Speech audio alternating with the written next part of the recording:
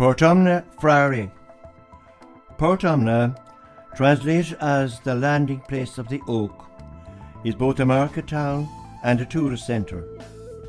Here, life moves slowly, with walking and cycling tours, marine tourism, forest parks, castle visits, and a list of former abbeys and a workhouse.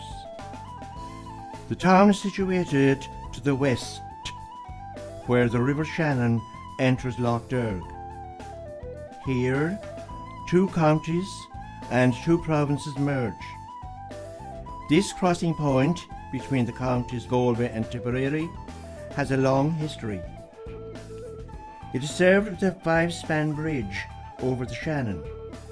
The central portion rests on an island, locally identified as Hayes Island, and completed in 1911.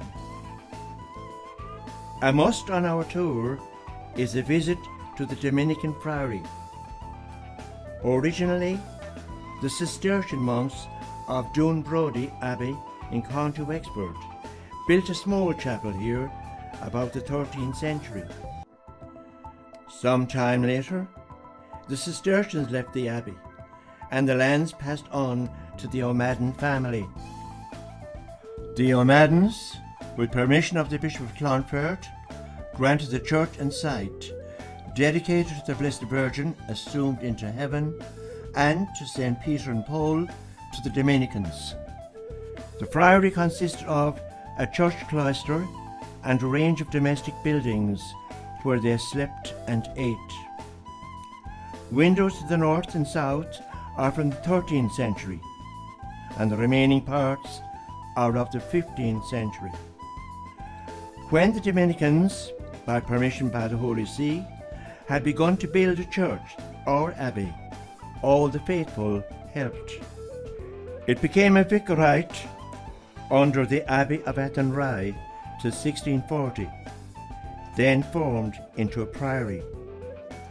Here, Patrick Sarsfield, the Earl of Lucan, married Honora Burke on January the 9th, 1689, 2 years before the Battle of Aughrim. The friars were forced to flee after the battle as a result of the penal laws. On the defeat of the Catholic army 1691, and because of the plundering done by the victorious Williamites, a member of the abbey, a Father Madden, hid himself in an impassable bog, keeping unseen whilst it took the enemy days to pass. He wasted away through the want of food, as all who might have assisted him were fleeing before the enemy. Another novice of Father Richard O'Madden's suffered a lot of persecution under Cromwell. He was hidden by a friend in a wooded portion of the Portumna domain. The abbey, as it is now, is quite close to the Portumna Marina. The Gothic windows and cut-stone architecture are truly a work of art and a glowing tribute to the workmanship of a bygone era.